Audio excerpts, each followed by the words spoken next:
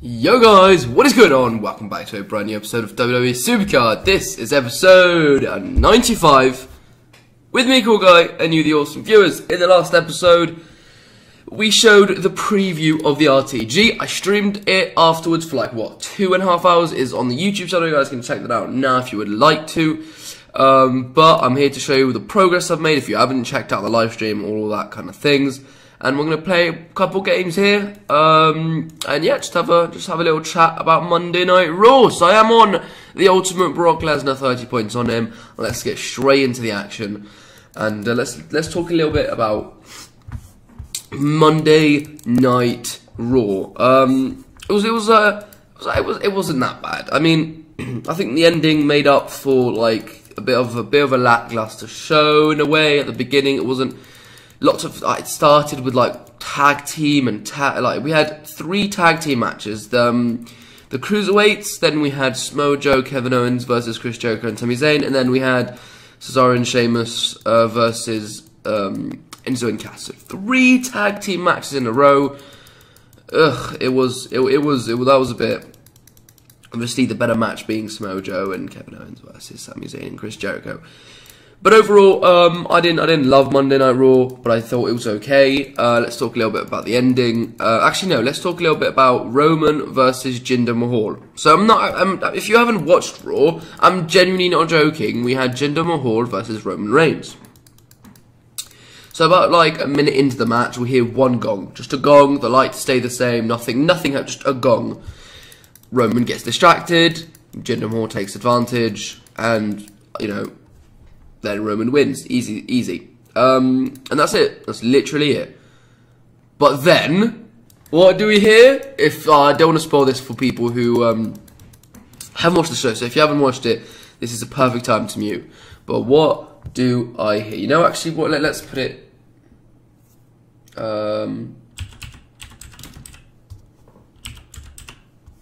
Let's do this really quickly. So this is what I heard.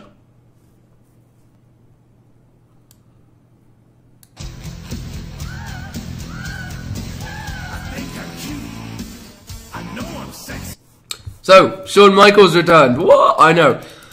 It was alright. I'm not the biggest fan of Shawn Michaels, never have been, but it's exciting when a superstar returns like that. It was completely unexpected. So he returns, goes down to the ring. Roman Reigns is still in the ring. And then I was streaming at the point, and I was like, okay, I'm predicting this right now. He's just gonna talk about, oh, you're not focused, you're not in the game, Undertaker's gonna beat you, and all this rubbish, and you shouldn't take Undertaker shouldn't take Undertaker lightly, he's not someone you want to mess around with, blah blah blah, pretty much exactly what he said. And then that was it. Roman left, and Roman was like, oh, maybe the Undertaker should be worried about who he's going to be facing at WrestleMania, and then Roman just walked off. And then out of nowhere, Braun just attacked him from behind, absolutely launched him. It was insane how he launched him, and he just, it was great. That segment was okay. Still not the happiest guy in the world to see Undertaker versus Roman Reigns, but it's at least we get to see Undertaker, and yeah, we'll just leave it at that. So let's not really talk about much. Like, let's not talk about any other really things apart from 2 more things. We're going to talk a bit about the divas, the female superstars, and then we'll talk about what happened at the end of the show. So it was a Dana Brooke versus Sasha Banks in a one-on-one match. Charlotte was at ringside. Bayley was at ringside, and Bayley got the win. She kind of had the tights in a way. It's arguable, but like, she's definitely turning heel. It's as obvious as daylight. So yeah, anyway, she got the win. Sasha Banks got the win on Dana Brooke. Charlotte afterwards came in the ring, was like, you're worth this, so whatever. And then Dana Brooke turned on Charlotte. Yes, Dana Brooke turned on Charlotte. It was pretty cool. Babyface turn for Dana Brooke. Interesting. We'll see what this. We'll see how what it turns into. But intrigued is the word. She actually got quite a big pop for turning on Charlotte, so I'm interested to see how it goes. Then we have the main event. Well, we had Nia Jax versus Bayley as well, which it was Bayley got the win for Nia Jax got disqualified. But the main event, well, the main event. So the whole night there were promos of Stephanie McMahon and Mick Foley. Obviously, Stephanie wanted Mick to fire someone by the end of the show. So we had like a bunch of promos going back and forth. Who are you going to fire? Have you found someone to fire? Blah, blah, blah. And at the end of the show, Mick comes out, Stephanie comes out. Mick's like, you know who I should fire? You, Stephanie. I should fire you. That was pretty cool. Mick Foley was really standing up for himself, and all of a sudden, Triple H comes out. Lots and lots of lots of returns, actually. I mean, we didn't see The Undertaker, but Brock Lesnar was there, Shawn Michaels was there, Triple H was there, and there's going to be one more person who made an appearance at the show. But anyway, Triple H comes out, starts insulting Mick and all of this, and when you know, when Steph says jump, you say how high, you know. Oh, I like that expression. You know. Anyway, he goes into the corner. Triple H and like Stephanie are posing, you know, by the ring, the other side, and he's all getting fired up. The crowd are chanting, and all of a sudden Triple H goes to him, and Mr. Socko comes out. That felt really cool to see Mr. Socko.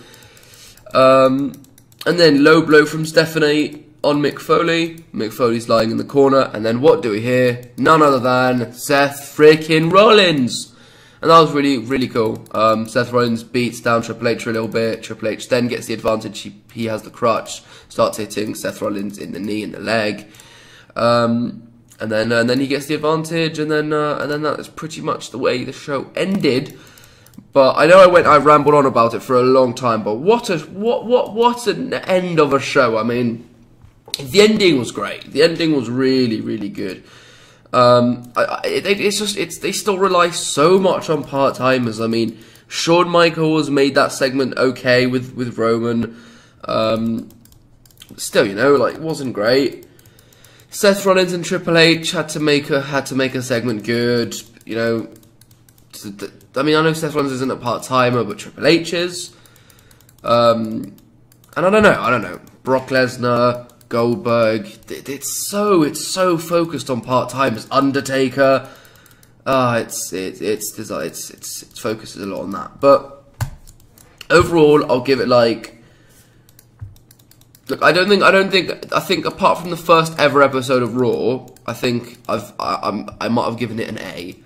I think today, considering 3 tag matches, 2 diva matches, a bit of a Jinder Mahal versus Roman Reigns, Big Show versus, who did we even see Big Show against?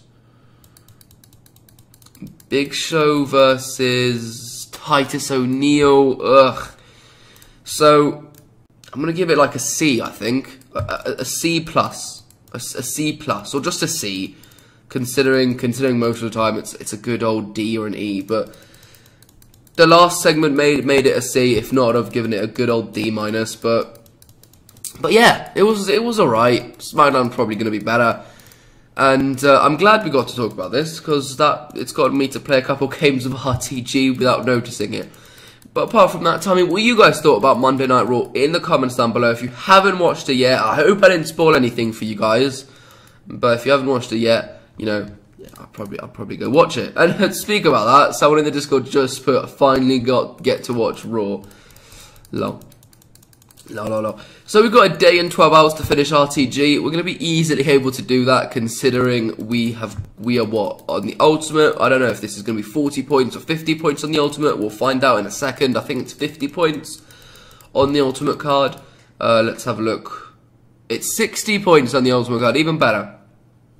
So I do want to show you guys a couple pulls I've got in the last couple of days. I've gotten quite to be like, normally considering what I get nothing. But these last couple of days, I've got an Ultimate pull, I've got a couple of Elite pulls, a couple Harden pulls, like 5 or 6 SummerSlam pulls. So overall, not bad at all. So let's get into a couple more games, because I haven't brought you guys a nice long episode where you guys can just grind RTG on as well. So that's what we'll do here.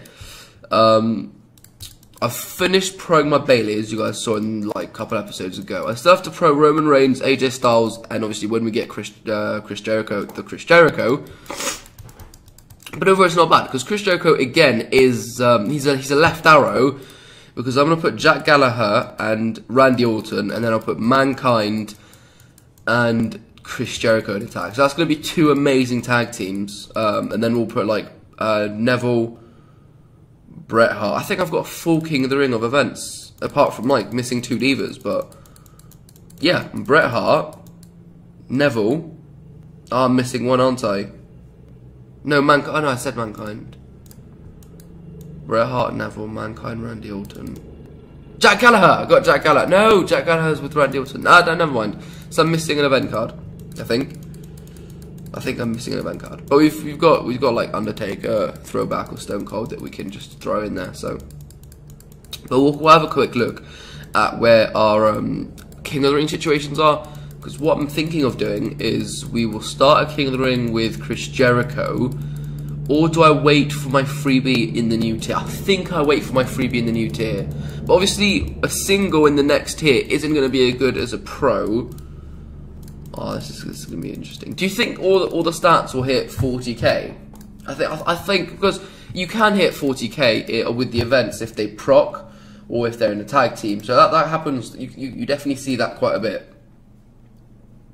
So we'll see what happens with that. Let me just quickly go on Supercard's Twitter really quickly, and we'll see if they've announced anything. Not just and we're back. The servers are back online. Thank you for the patience. RTG has extended by 2.5 hours. Okay,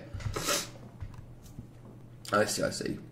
Okay, so nothing, no announcement of a new update, new tier, nothing. But so here's a couple of things I forgot to mention yesterday. All the packs are on sale, which looks like there's going to be a new tier because all the packs are on sale. Obviously, the Flash event, the Money in the Bank things coming to an end. All those things I mentioned yesterday, but all the packs are on sale, and that is something I didn't mention. And we're gonna have a new what's it called? What are those stupid thing called? That useless update with those useless whatever they are. Well, I completely forgot what they're called because they're so useless. Let's see if we can get a good pick here on you know, while I'm recording. That'd be pretty cool. I don't know the last time I put an ultimate while recording a video, but it must have been quite a while. It's going to be really exciting for a new tier. I'm pumped for it. I'm really pumped for it. It's about time. Like, oh yeah, we wanted to. Oh yeah, first of all, they're called attitudes. There we go. I think we get a new attitude soon, if I'm not mistaken. I think we need to go to here and then attitudes, and then new deals. Okay, so we are going to get like a new deal, whatever. Money in the Bank ends in 2 days, 16 hours. That's when we're going to see the new tier, I'm guessing, around that time. But let's quickly check out King of the Ring really quickly. So we want to have you there. We want to swap you for Bailey. We want to swap you, Stone Cold, for... Oh, wow. I've got all my event cards in already. Never mind. So I'm gonna be missing one event card. We'll put Chris Jericho instead of Stone Cold, and then we're missing an event card. We need one more event. If only I had like Shane McMahon or one of them. But yeah, we're missing an event card, and obviously we're missing 2 divas, but we only had one. But I'm honestly, it's looking pretty goddamn decent, to be fair. I mean, look at this. It's definitely looking quite nice. Yeah, it's definitely looking quite nice. So yeah, that's where we're going to leave it, guys, for today. I hope you guys have enjoyed this quite of a long episode. I bet I'm going to come to the editing and it's going to be like 10-12 minutes, and I'm going to be like, oh, that's not that long. But I hope you guys have enjoyed it. I went on a little bit about Monday Night Raw, and for people who watched, obviously, for people like, you know, you don't want to sit through listening to me what I have to say about it, but I just explained what I have to think about it. We'll see what SmackDown gives us tonight. Hopefully it's a better show. Hopefully it gives us a little bit more storyline, a little bit better matches. Because overall, the matches were quite, like, there was no real main event. There was nothing, like, when you have Titus O'Neil, Big Show, Jinder Mahal, Roman Reigns, Cruiserweight Tag Match, Cesaro and Sheamus versus Enzo and Cass again. You know, the only really good match was, like, Samoa Joe, Kevin Owens, Chris Jericho, Sami Zayn. But anyway, thank you guys so much for watching. Leave a like if you have enjoyed. Subscribe for more, and I'll see you tomorrow. Till then, take care and peace out.